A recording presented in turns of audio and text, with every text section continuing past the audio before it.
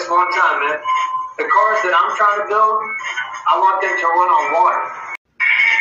I want to 100% get rid of every major company. I want to completely get rid of oil. Okay, despite the fact that I'm heavily invested in it and I know I'm going to profit off that. But I want to change the world. I want to get rid of electricity, at least as far as their companies go, because it's going to make a catastrophic impact when cars no longer need it.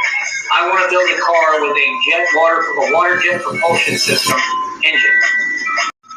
Cars that run off water. That's what I want to do. It only makes sense. It's what we should have done from day one, because there's limitless water, basically. We're not going to run out of water. Seriously. You just take a little bit. Not a lot. Just a little bit. 99% of the world, 90% of the world is made up of water. Please take a little bit of water, put it in your engine, and you're good. And that's the fuel. I want a water jet propulsion system that runs like an engine and pumps the car. I also want my cars to be able to go underwater, be like little submarines.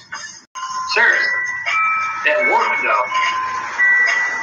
Okay? And then you would get into, more shit after that, as far as making them shark-proof and shit like that, so you don't fuck around and get caught up going in the ocean or wherever you take the fucking car.